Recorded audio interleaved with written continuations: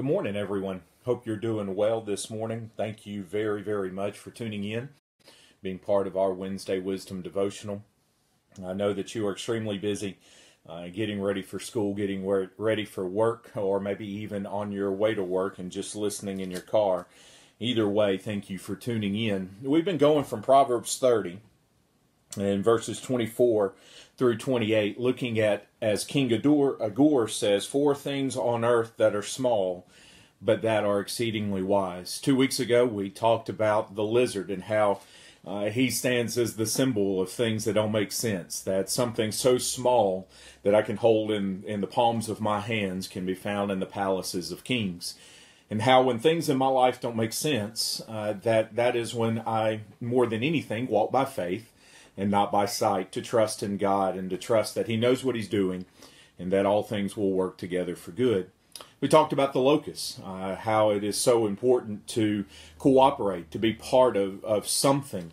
The locusts have no king, and yet they're able to march in rank, and that is because they cooperate with each other.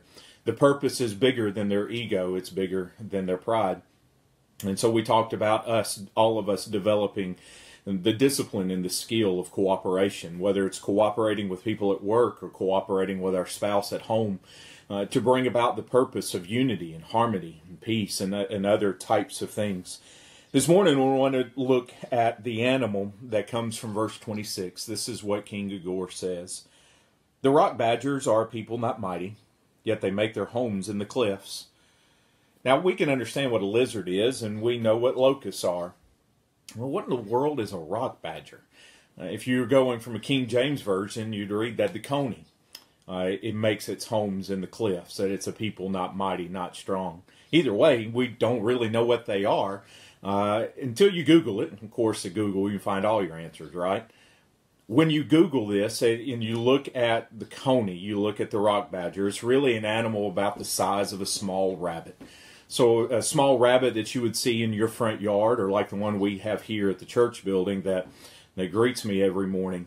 You think of something that small, something that insignificant, that would go away from us at the first sound of something bigger than itself.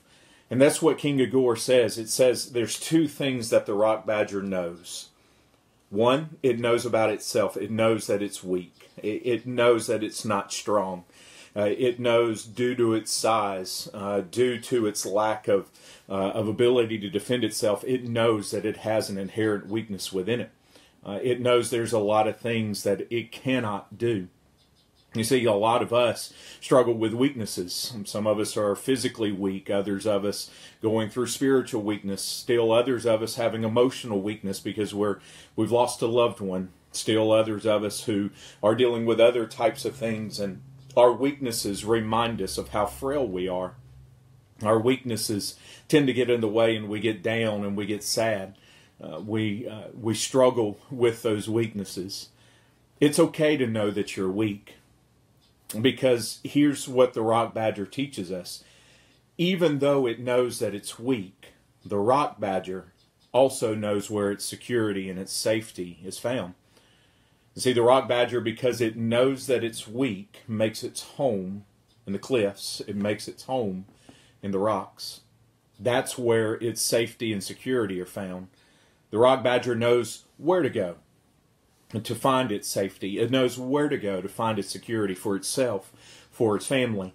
The rock badger has this wisdom within itself to understand, I know that I'm weak here, so I'm going to go here to find the strength and the safety and the security that I need. We're the same way. And I guess that's the question. Do we, because of our weakness, knowing that we can't handle all kinds of things, do we know where our safety is found? Do we know where our security is found?